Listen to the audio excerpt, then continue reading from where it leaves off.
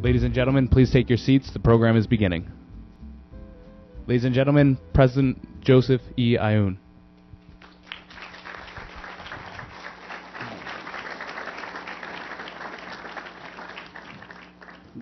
Good afternoon or good evening and welcome. Can you hear me in the back?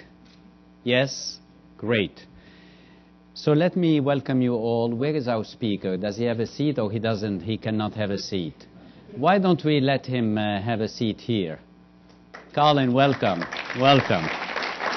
Welcome. Let me first welcome you all one more time and tell you a little bit about this new innovation series that we started here.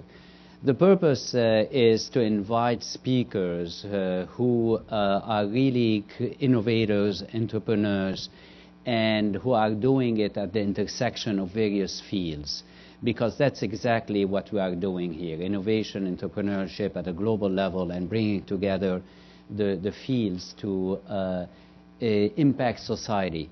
But there is one more dimension that we are focusing on, as you know. It's the fact that whatever research we do, we want to see how it's going to benefit society and how it's going to impact society. And that's what we call here translational or user-inspired research.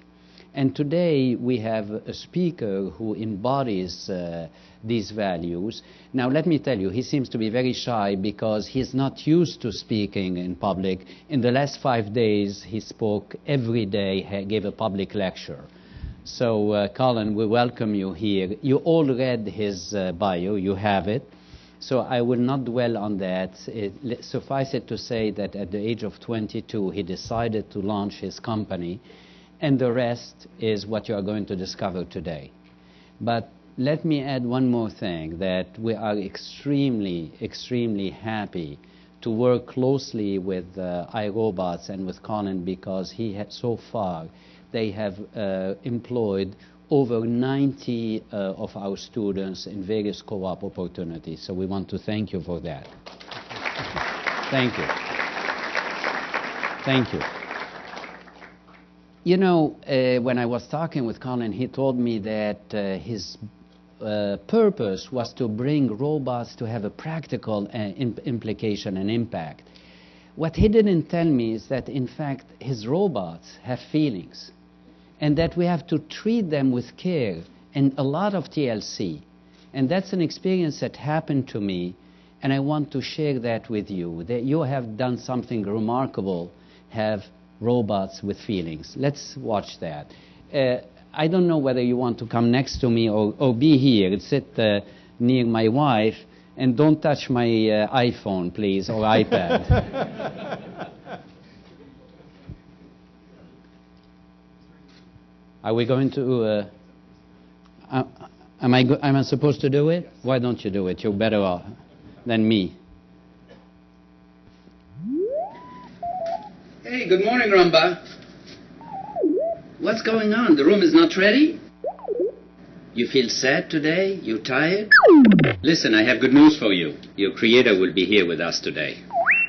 Do you want me to help you? I'll do it. I'll do it with you. I have my broom. What? You don't want me to help you? I understand. You're much better at it. Go ahead. Do it.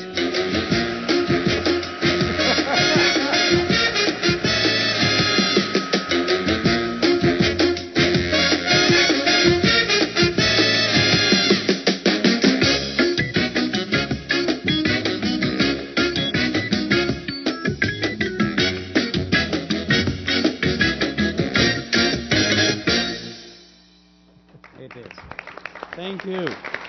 Thank you. Thank you. The reason I chose Roomba is that Colin told me that he's not going to focus on Roomba today, so we did it for him. Thank you. Colin. Thank you. Thank you. Thank you. Of course, now you've put that video on my laptop, I have it. Not saying where it will go next. So it's great to be here and have an opportunity to talk to you about the iRobot story. and a little bit about our adventure in entrepreneurship, my adventure in entrepreneurship. And what I'm going to do today is tell you some stories. Hopefully we'll seed some questions, and we will have an opportunity to answer those questions after I'm through up here. But iRobot was founded in 1990. I've only had 2 jobs in my life: summer wilderness guide and CEO of iRobot. So it was founded right out of school, based on a dream. And in my case, it was a robot dream. So a lot of you recognize these 2 robots up here, R2-D2 and C-3PO. And I'd like to tell you that these are not the robots from Star Wars that inspired me to create a robot company and go into robots. It was something very different. Everyone know what that is? The Death Star, right. And the stormtroopers on the Death Star had a problem. If you think about it, the Death Star was really new, right? When we all watched Episode 4. And on an aircraft carrier, there's 5,000 people, small city. The Death Star had to be millions of people in a really new place. How are the stormtroopers supposed to know what to do when the Rebel Alliance attacked? They needed help getting to where they needed to go. And so when I watched the movie Star Wars, this true story, I looked at R2-D2 and C-3PO, and they seemed beyond what we could possibly hope to create. But this robot, MSE-6, I finally learned its name after 22 years. But this robot, MSE-6, its job was to lead the stormtroopers to the turbo lasers so that they could shoot down the Rebel Alliance. That's cool. Because I said, I know how to build that. That's a product that could actually exist. And that's why when I saw Star Wars, I didn't look at it from the perspective of androids. I looked at it from the perspective of what practical role could robots be playing in our lives. There are many dirty, ugly challenges that occupy our time that don't need to be done by people. We can think about empowering people to move around on their own instead of being pushed. We can think of robots to help our soldiers with the challenges that they face. Have the ability to take on some of the most dangerous work on the planet and pull the people back and push the robots forward. The idea is that there's a better way to do all of these tasks through the use of robots. And that germ of an idea led to iRobot, $400 million company in revenue last year. And this is cool. We've shipped over $1.5 billion worth of robots. And that's just unbelievably exciting to me, because when we started, shipping $10 of robots seemed incredibly exciting. So things change eventually, but it's been a journey. If you look at our revenue over time, there you go, year 7, we have a pixel of revenue. This is like a big deal for us, but we didn't give up, and we continued to search and find ways to create opportunities.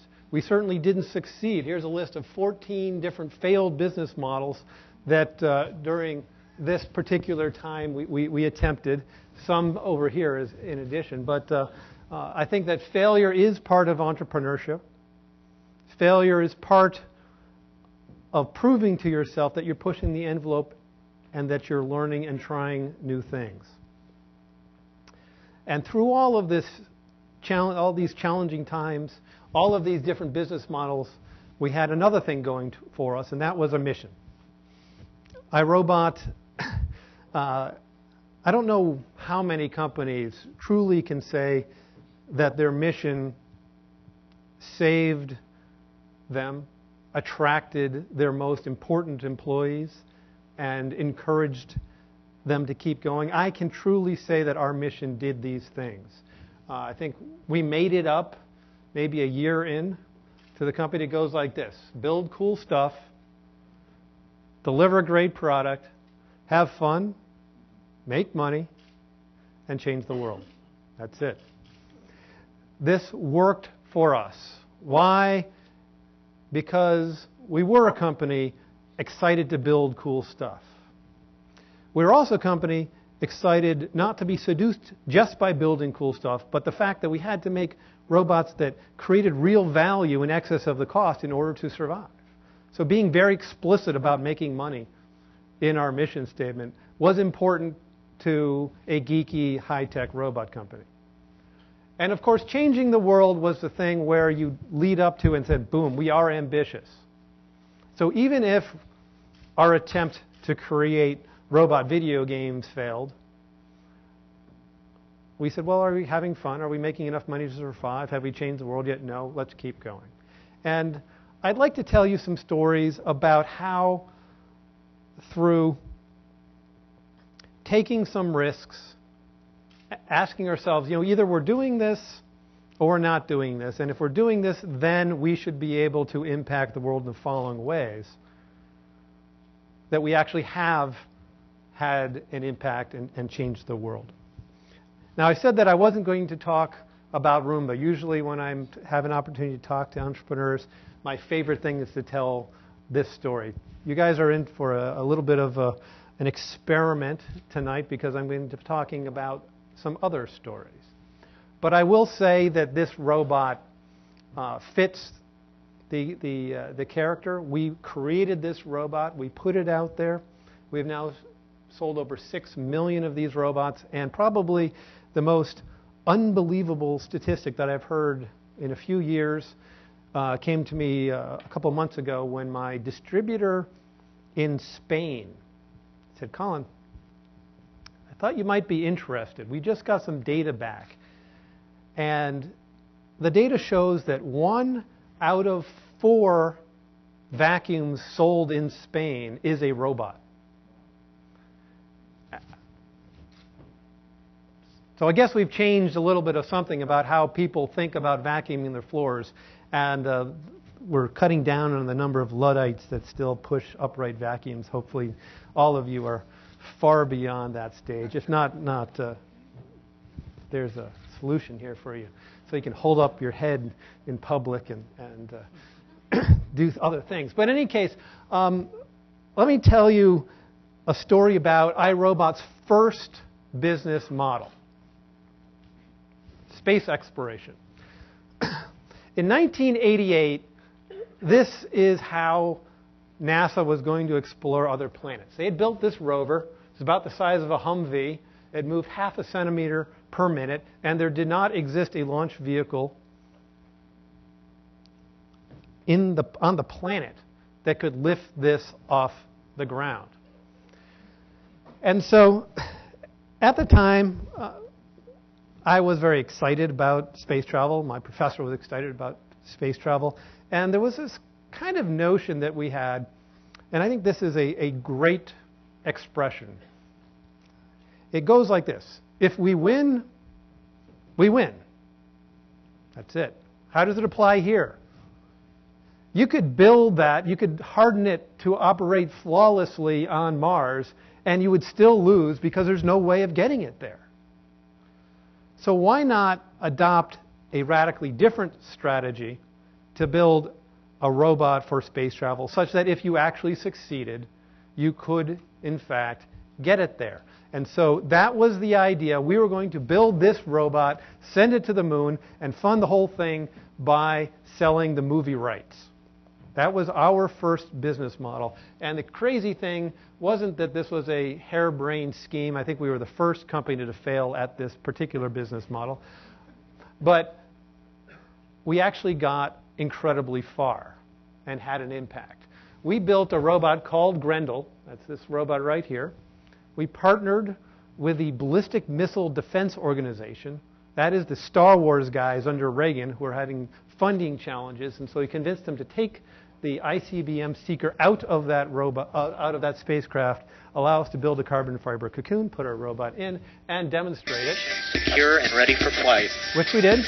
Vehicle pressure and temperature are nominal and holding. So this is out at Edwards Air Force Base at the end of I think, a 19-hour countdown. The robot is down here. What you're going to see is the robot is going to launch, hover, translate, land, and eject the robot. Everything else in space travel is coasting. So energetically, this is doing most of the job.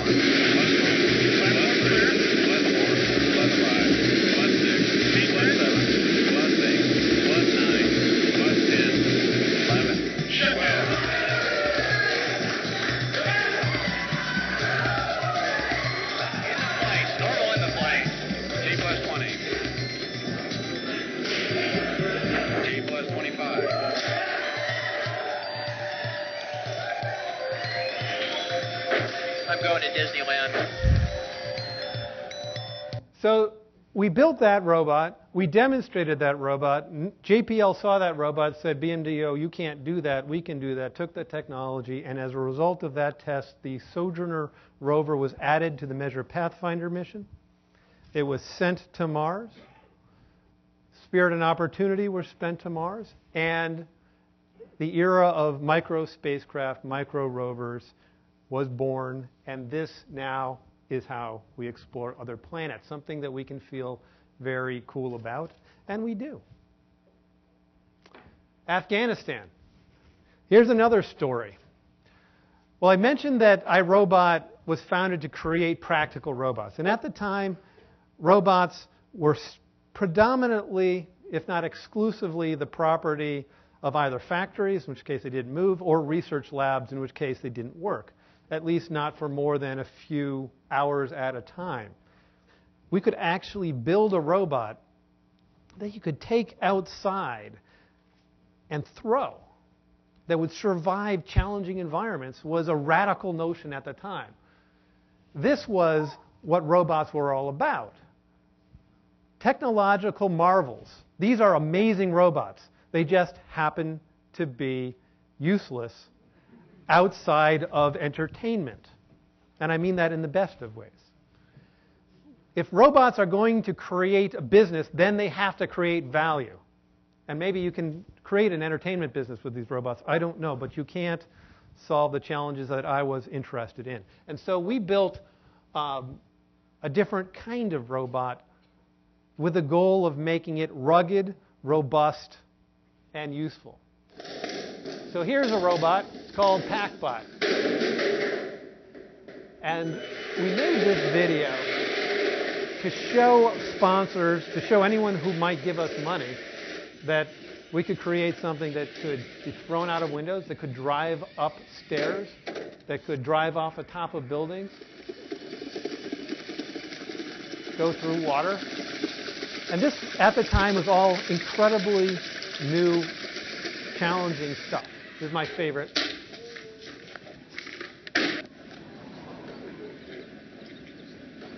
Flips itself over. And as a result, people started to believe that maybe it was possible to create durable robots, light enough to be carried, carry video systems on it.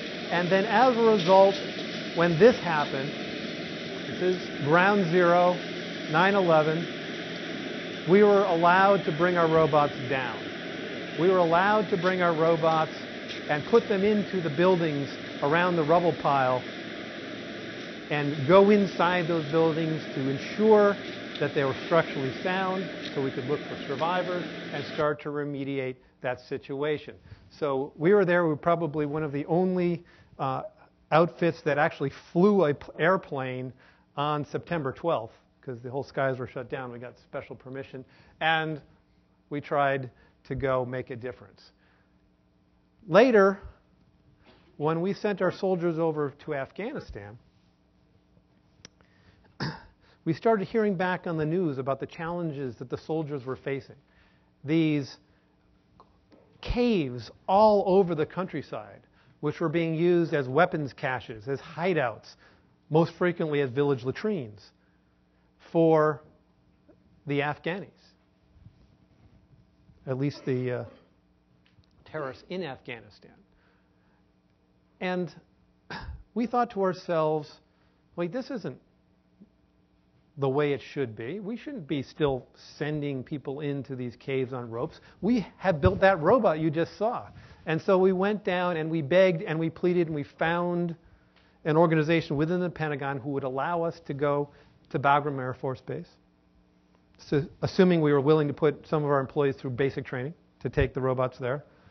And we did. This is the some footage and some commentary on what came out of that.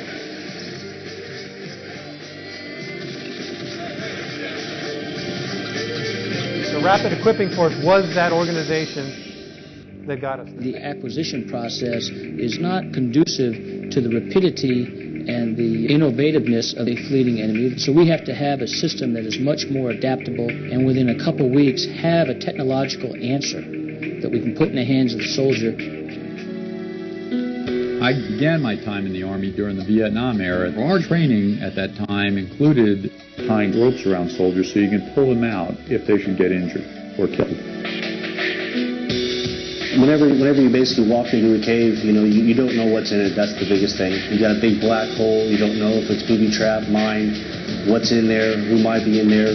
All the mortar rounds are stacked everywhere. One particular cave was about 30 feet straight up, and we reached the cave mouth. There was, I'd say, about a 2-foot ledge. We shined a flashlight into the cave, literally hanging from our elbows. The 29th of May, we began the program. The 26th of June, we had put all the systems together. We were over here 2 days later on the 28th.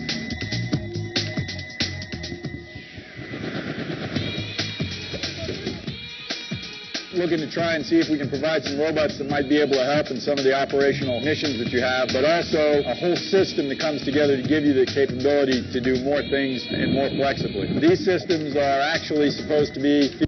So this robot went down there. I'll tell you one story about that they didn't put in the video. When we showed up, the 101st Airborne was at Bagram Air Force Base, and they were tasked with this mission. They saw us. We did our demonstration for them. They said, incredible, awesome, where have you been? But we're shipping out tomorrow. So you're a little late for us, but the 82nd is coming in.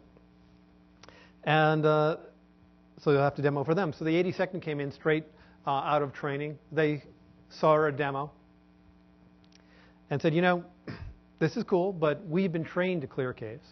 So hang out, don't call us, we'll call you. Fine, that's what we did. We had no place to go. We're in the middle of Afghanistan.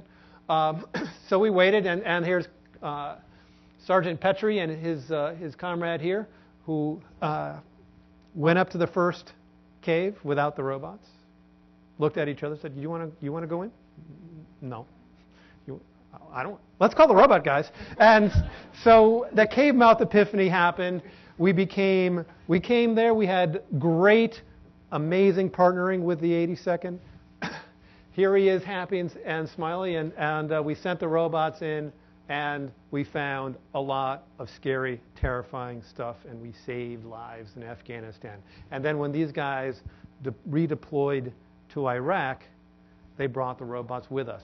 So we got down here because we had this small DARPA project. We believed in that DARPA project, and we believed that our robots could have an impact. Nobody invited us to Afghanistan. We found a way. We believed in what we did. We found a way to do it, and now we have shipped over 4,000 of these robots and have them in service today. In Iraq, when the 82nd went, the challenge in Iraq were roadside bombs. Vehicular-borne roadside bombs in addition. 100 times a day, and that still goes on today to a very large degree. People were putting these booby-trap devices in the streets, in the roadway, so that when American soldiers would go by, they would blow them up and kill our soldiers. When we got there, at the beginning of the conflict, there were no robots. And so when faced with a situation, car abandoned in the middle of the road, they decide to push it off the convoy route with an up-armored Humvee when it happens. Get out! Get out! Get out! Get your ass back! Get your ass back! Luckily, that was an up-armored Humvee. The driver was injured, but certainly was not killed, thankfully. Now compare that video to this video. There's the OD's robot going towards the IED.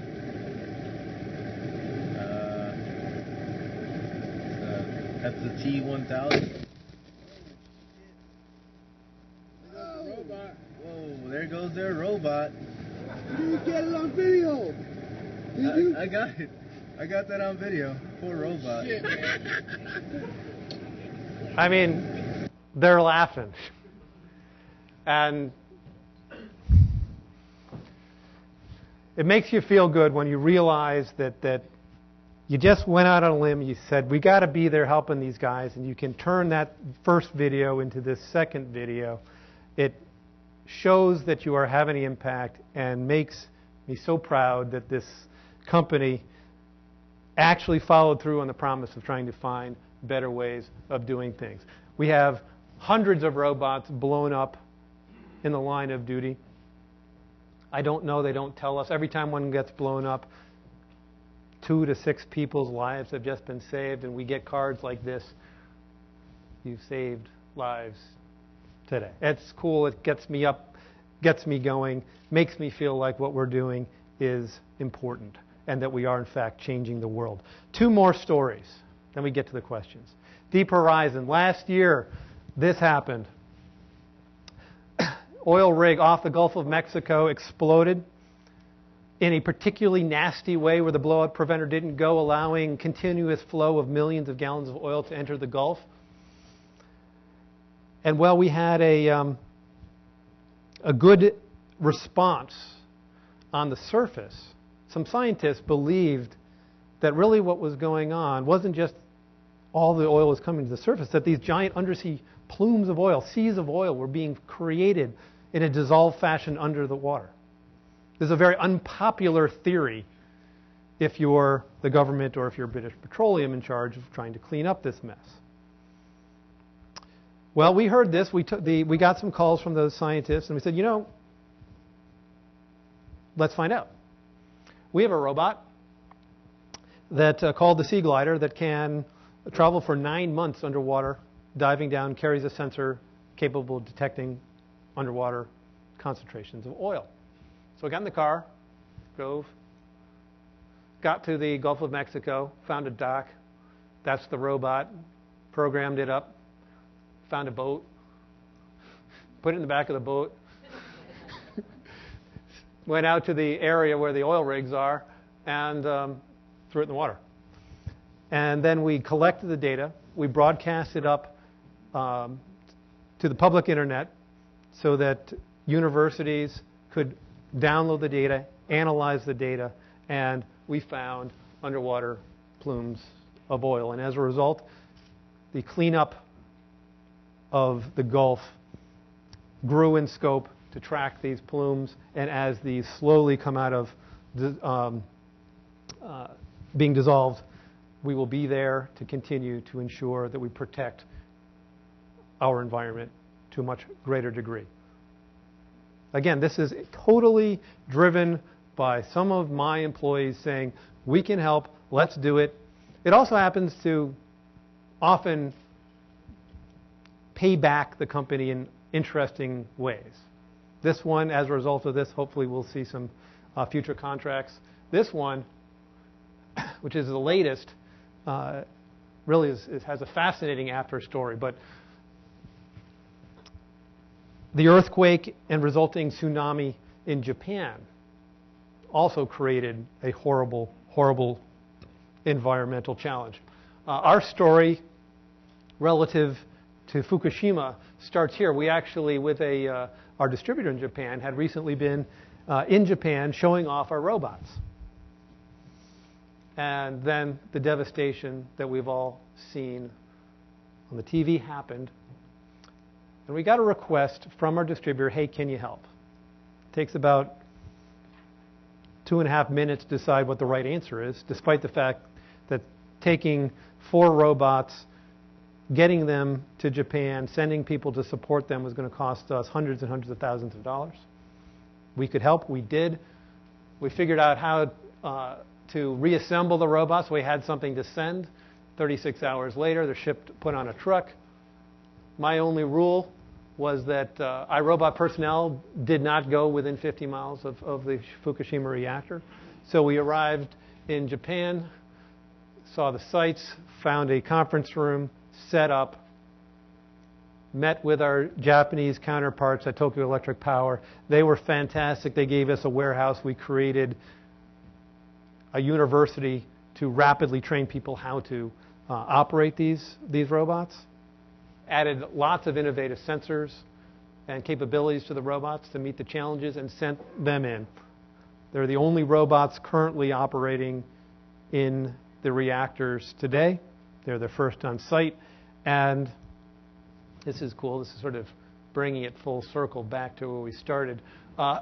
Here's our Warrior robot outfitted with a giant industrial vacuum cleaner. So this is probably, we run the gamut from $299 Roomba to several hundreds of thousands of dollars. But these robots are in the reactor today, cleaning up the radioactive dust, pulling out the rubble, and, of course, slowly making that site safer so that we can continue the cleanup. So iRobot, as I mentioned in the beginning, has been a very interesting journey. And when I think of analogies for what my adventure has been like, I like this. Being an entrepreneur is kind of like flying an airplane while you build it.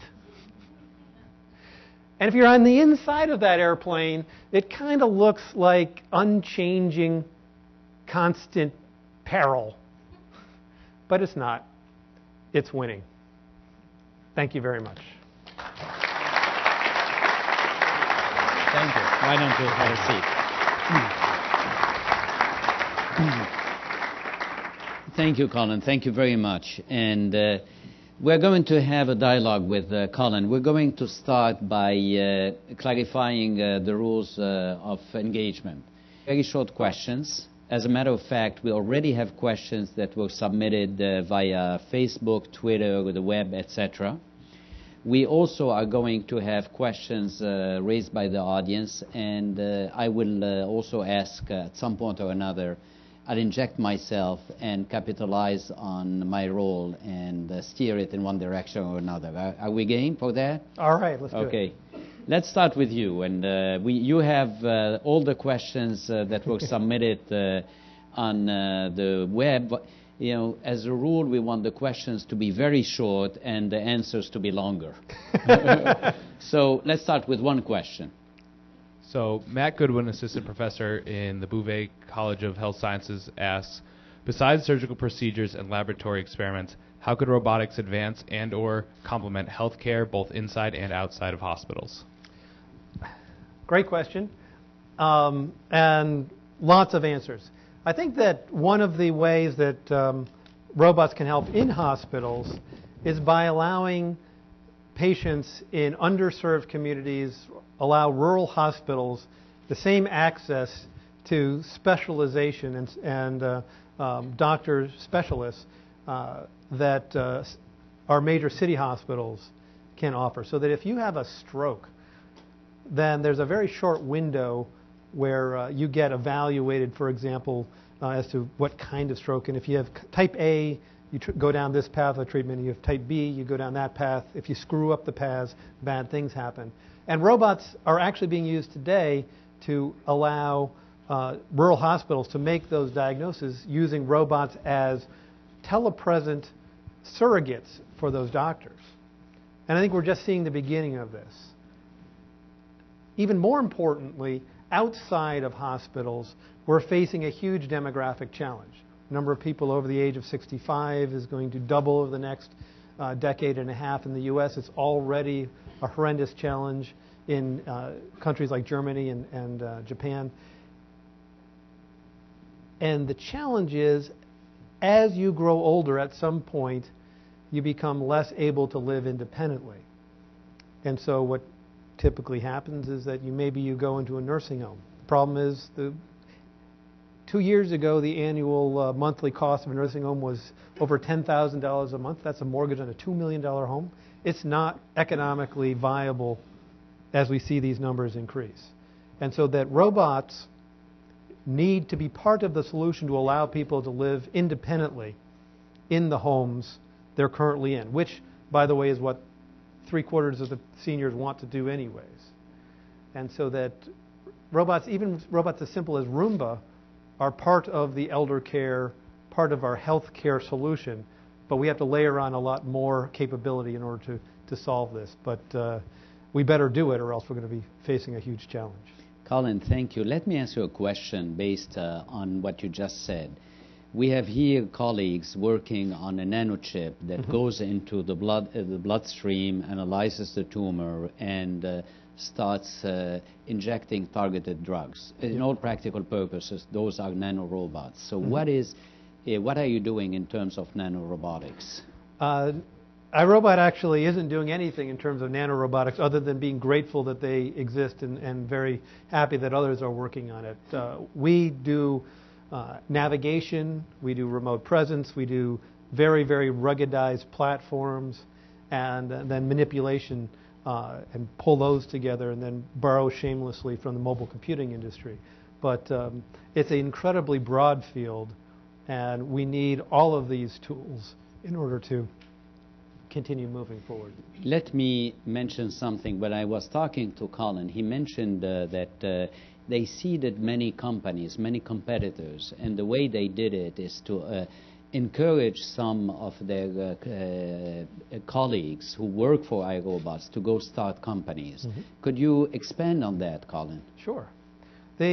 As a company grows, your employee base is going to change. There are people who love being in the startup environment and hate being in larger companies where there's more resources / bureaucracy.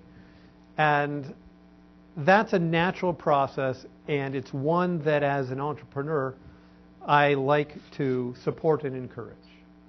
I'm where I am today because I started a small business. And if any of my employees came in to me and said, "Gee, Colin, I'm thinking of starting a new company," the one thing I won't do is tell them, "No, don't."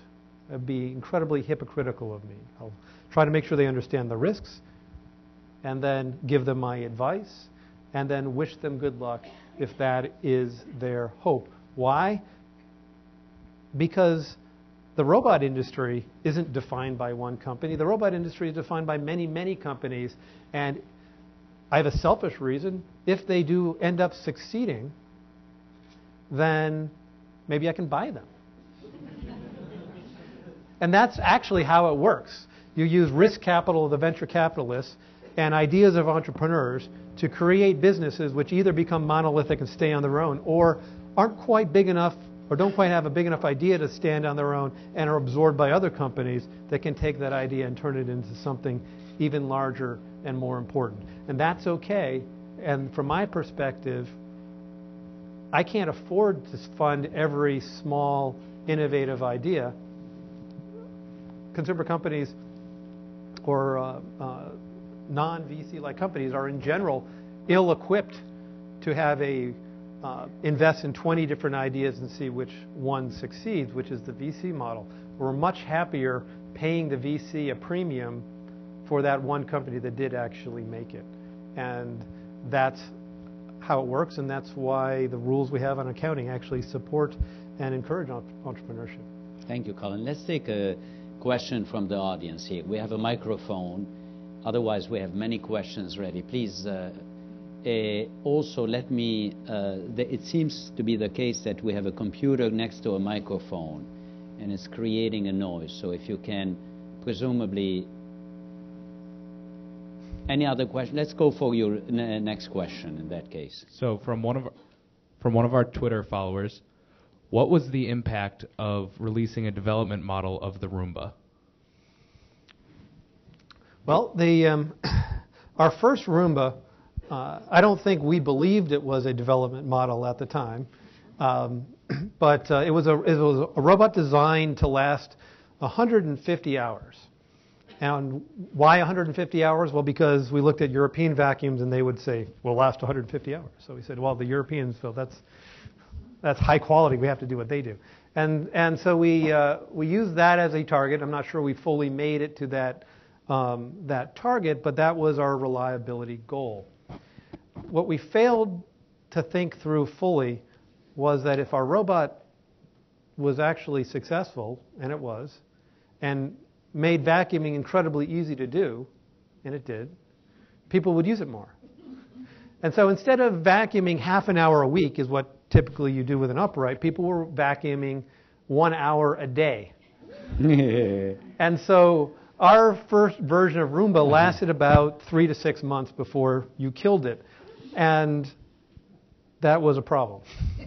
But we did one smart thing, and that was to invest heavily, say, look, we've got something, this is a high quality problem. People are using our robot, they like our robot, so we're going to double down and invest more. And regardless of the reason, if you have a problem with your robot, we'll send you a new one. So we put a lot of money into customer service. Some people went through 5 Roombas before we came out with our third generation robot 2 years later, which largely solved most of this problem. And that had an interesting effect too, because if you take a skeptic and you give them a good customer service experience, you flip them from being angry with you to happy with you. You actually create a more fanatical supporter than if the robot had just never broken in the first place. And so we were creating legions of rabid supporters by treating our customers well, and got past what could have been fatal challenge of launching a less than fully mature product. We have many, many questions. In case the audience has a question, please raise your hand. I'll recognize you. Yes, over there. Yeah, there is a microphone. On this side, if you have a question, raise your hand. You'll get the microphone next. So before you were talking about helping elderly people in their homes. So like, what kind of future problems are you trying to solve in terms of consumer products and home use? What can we see from iRobot in the future? Well, we don't really talk about our next products, but I certainly can talk about the challenges that we see in the shorter term, right? Because there's what do you have to do in order to help someone live independently for another year, 2 years, many years. The further you go out, the more you get into helping that person get up, get to the bathroom, get dressed, and that's more challenging because of cost and liability reasons. Okay, we'll get there because society needs us to. But the earlier things that we can do have to do with the nightly phone call. I call my mom to see if she's okay every night, or I would. She's doing fine, but if she, as she gets older, I probably would. And if she doesn't answer the phone, what do? In my mind, she's fallen down and broken her hip and is in trouble at the bottom of the stairs. The reality of the situation is probably across the street having tea with the neighbors. But if she doesn't answer, I need to be able to react. Well, a robot that can go out and find her would help. Medical compliance. The top reason why people go into nursing homes is failure to adhere to their medical regime. Why? Because they're incredibly complicated, 1. 2, people believe that, well, I'm feeling better, I might as well stop taking my meds, because if I don't take my meds, I'm not sick, which is a great way of getting readmission. That's why readmission rates and chronic heart failure are so predictable. Every 4 weeks, people come out, they feel good, they stop taking their meds, they go back in. It costs billions of dollars. And so if the robot can not just beep and remind you, but bring you the pills. If you don't take the pills, escalate, go get your doctor, and remind you why you need to do it. That's another task. And there's a long list of things that we need to knock down. Some of the early ones, more informational, proactively intervening with information, and then you get to more physical down the road. We have a question on this. Yes. I'm just wondering what, if you could give us your opinion on what the role of artificial intelligence, is in the future of robotics, and what is iRobot doing to progress that? Okay, what is the role of artificial intelligence? Well, it's very primitive. Robots are a long way from being able to even participate in a conversation around ethics or intent.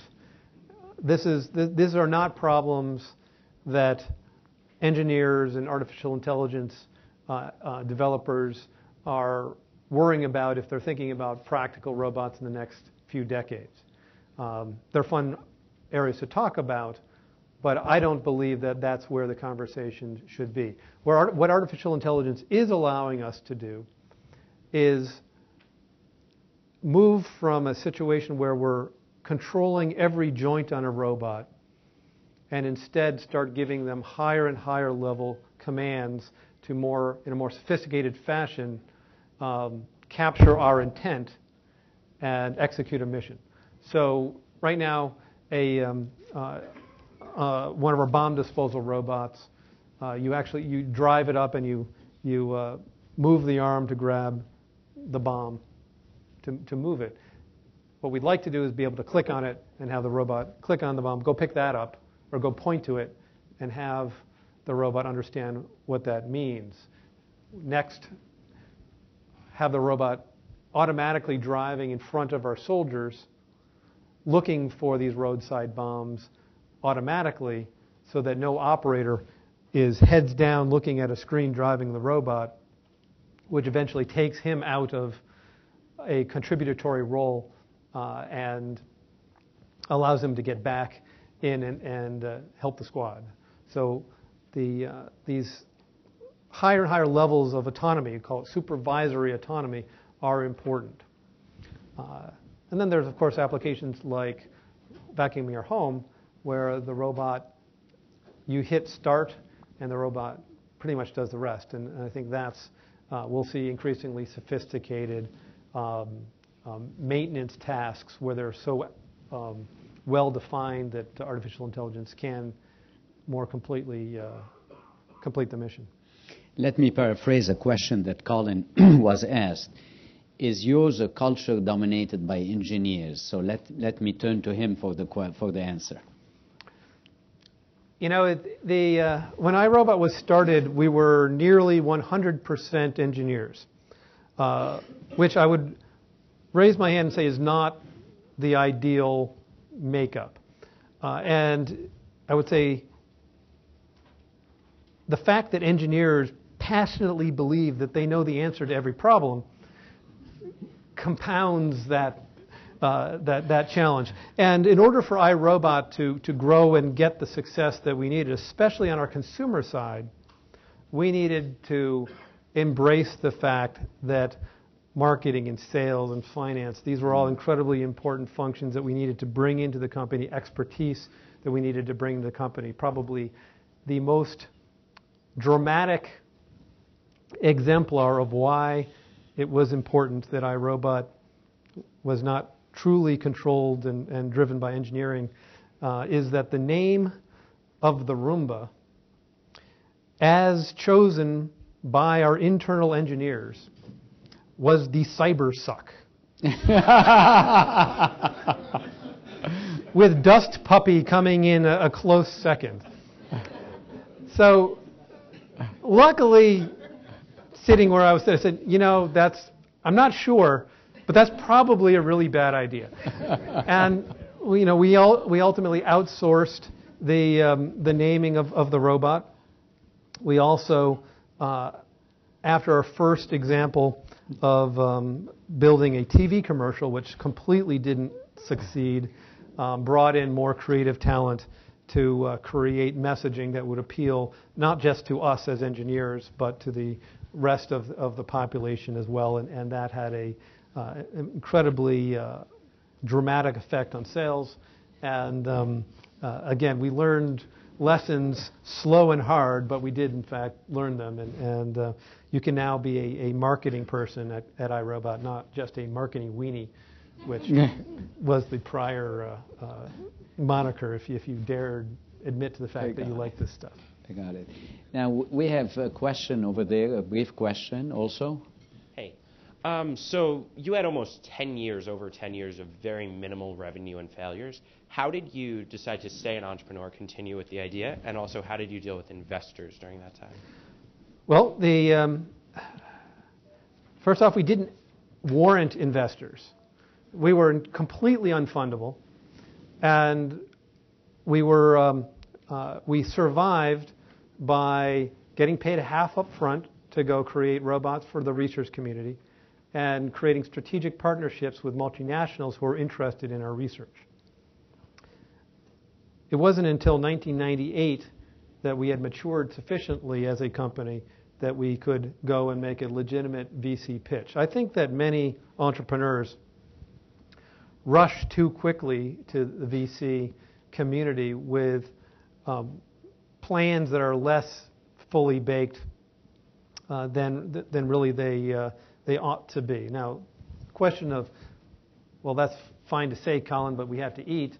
And so sometimes you need to do that. Sometimes you can find angels. Sometimes you can do what we did, which is find partners, larger companies that are interested in your technology and would be willing to bankroll you to some degree. And then the U.S. government with the SBIR program for small business is also an incredibly important way of getting early funding. Yes. One of my board members, when I was explaining to him with great passion about what my revenue was going to be to the nearest dollar, make $7,528. He stopped me and said, Colin, you're either lucky or wrong on this. Let's move on. I think that it's more important to spend time on what is the business, how are you going to, where are we going to invest money in creating products, than focusing on boiling the ocean around what's going to happen in 2 years. We have a question here. Thank you, by the way, for coming to speak to us. My pleasure. So I had a question for you about leadership. It's kind of building on the second to last question. And it really comes down because in your talk, you talked a lot about winning, right? And you've got a very big vision, one that you can't obviously do all by yourself. So you have to pick leaders to help you do it. And I was wondering how you identify those leaders, both within the company and outside, both early on when you were kind of dealing with your friends and then later on when it was a bigger company. Mm-hmm.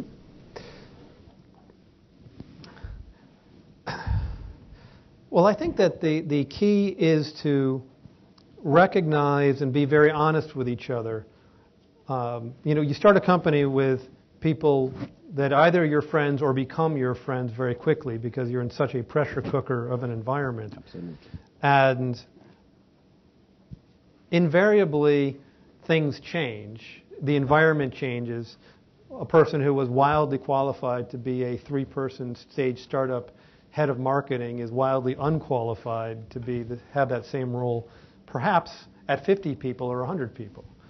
And I think that there are hard conversations that have to happen as the company begins to succeed. Either that person needs to really dedicate himself or herself to becoming the next level of competence in that particular arena, or they need to decide that they like startups and should go do another startup, which is cool too.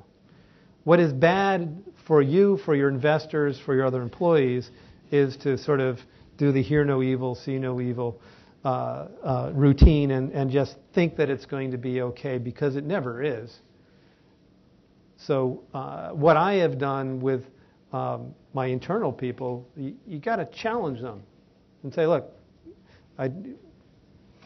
for an example, my GC, great guy. Prior to the IPO, we had a talk. He said, you've never been a public company GC. It's an incredibly different job.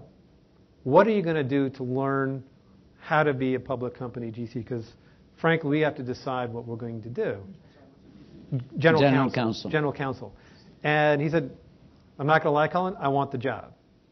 And here's what I'm going to do. I'm joining a public company GC group. I've got peers. I've got this. I've got that.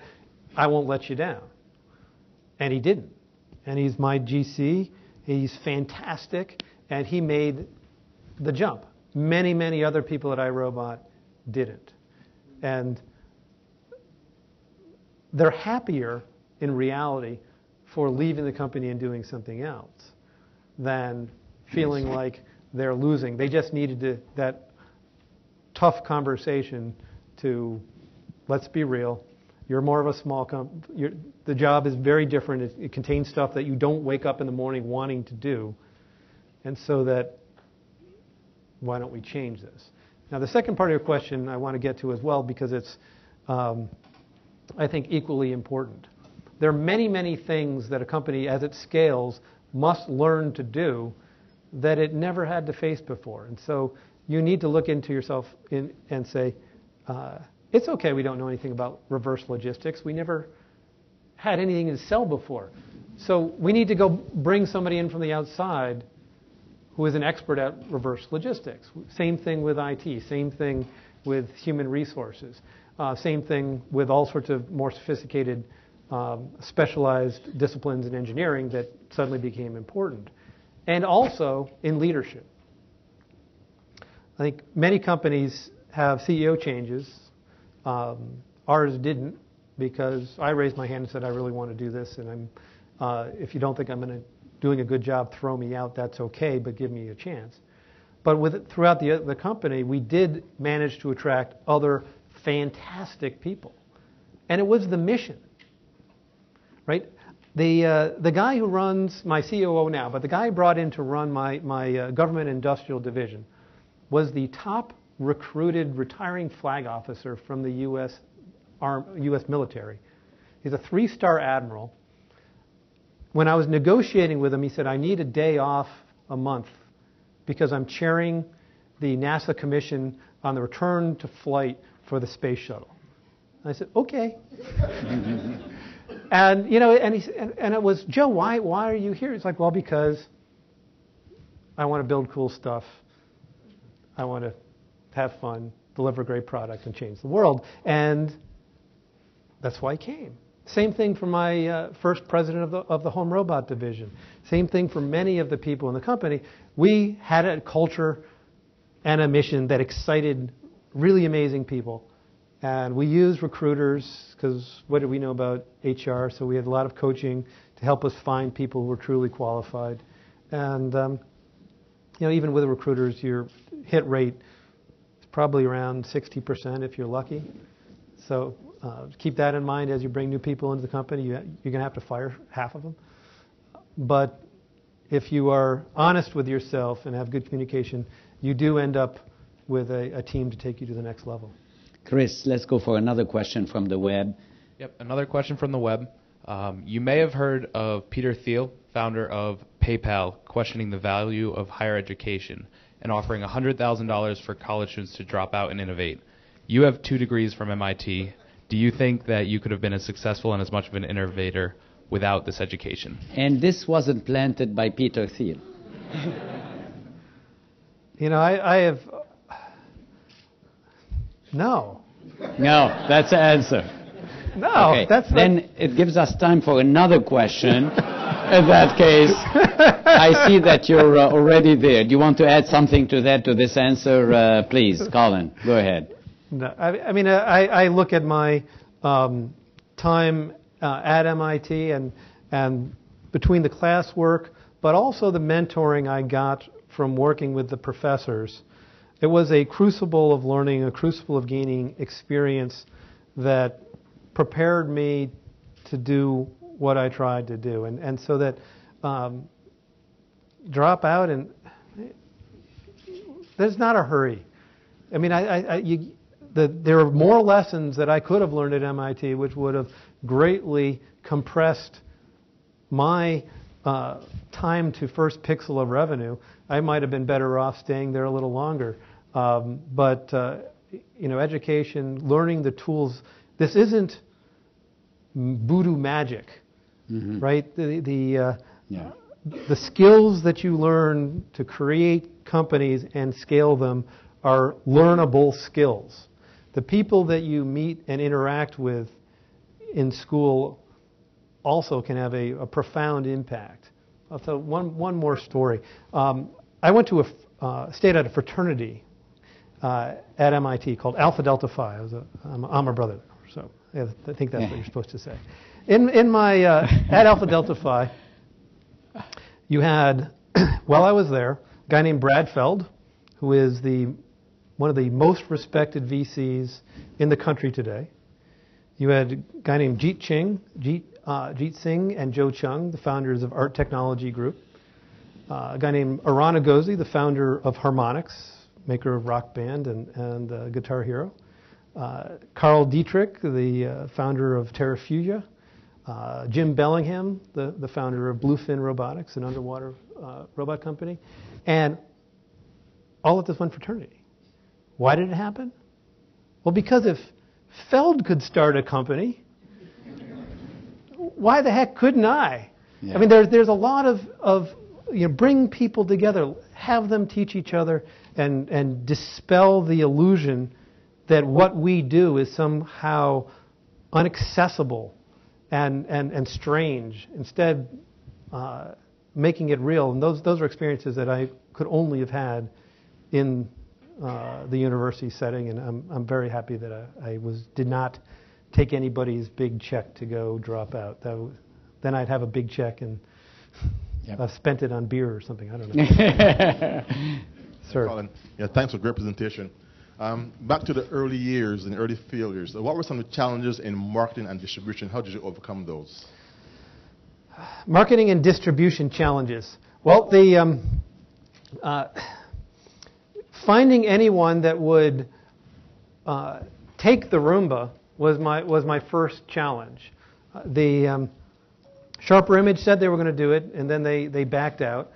I was trying to get Brookstone to carry the product, and they wouldn't return our calls and so forth. The only way we got into Brookstone was we found someone who was the assistant buyer for the smallest catalog they made, the Hard to Find Tools catalog, who had been on the job for one day and didn't yet know that she's supposed to hang up on me. So we got into there and demoed to her, and she said, "Oh my God," and got her boss, who said, "Oh my God," got his boss, and within 45 minutes we were up to the president of Brookstone, and we were off and running. And so that was just bullheaded running at the brick wall trying to figure out how to make it happen. Our next challenge was the fact that lots of people wanted to carry our product, and we only had one product.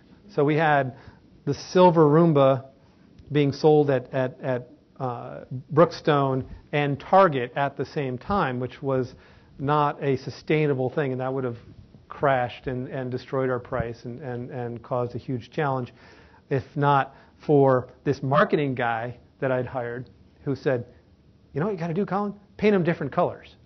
Yeah. So in the second year, we had 3 different colors of Roomba. It was the same robot underneath. We added one button to our high-end model that said Max, and that you used to tell it small, medium, or large room size. Max just turned it on until the battery died. But and we added a couple more filters into the higher end boxes and had a $50 price point difference between low end and high end, and we started to create different SKUs to support different channels. But we were actually very lucky in that we had these inbound calls because our product was new, and so as a buyer, you tend to be compensated based on same store sales improvements. And we were new, and so if you had 10 vacuum cleaners, normally you would take your low-performing vacuum cleaner and replace it with a different vacuum cleaner. They could get rid of one of their lower-performing vacuum cleaners and replace it with Roomba, which would be incremental sales because people would buy Roomba and the normal vacuum cleaner and make a lot more money, get paid more, make more bonus. And so that it was a whirlwind of activity where people wanted our product because of how we had positioned it. So we were lucky on that front.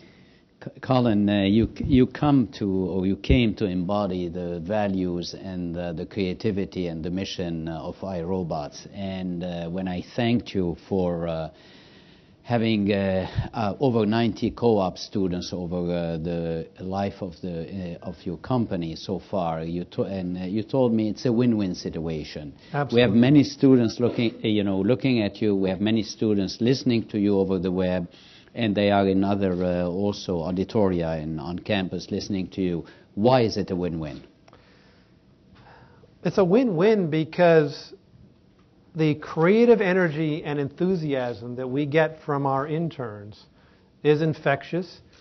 We have taken ideas from interns, incorporated them into our products. We've gotten tremendous value out of the work that they have put into testing and improving our products.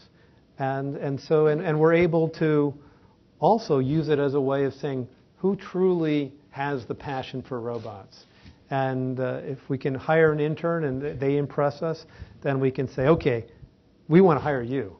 And as they go through their completion of their studies, we can have many conversations to make it clear that iRobot would be interested in giving them employment once they're done and once they're graduated. So it is a great opportunity. It's something that every year we probably have over 50 interns at the company. It seems like it's a business that can put interns to good work doing things other than copying things. We've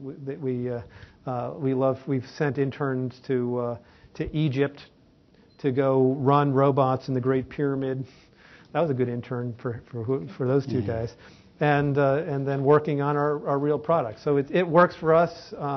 I'm glad that it works for Northeastern, and we look forward to continuing and growing the program. Thank you. And we have now co-op and experiential education all in 85 countries, so we would love to have you give this opportunity to the students all over the world. Colin, your creative energy is also infectious, so thank you for being with us today. Let me invite you all to a reception, and you'll be able to mingle with Colin. And those of you who haven't been able to ask your questions, that's an opportunity to ask a very quick questions, and let's give precedence to the students. If you want to ask your questions, Colin would be outside, but let him have a drink at least. Thank you all for being here. Thank you. Thank you, Colin. Thank you. Thank you very much. You were terrific. Thank you. We also, the second speaker in the series is going to be with us on December 1st, so we'll see you then. Thank you all for being here. Thank you.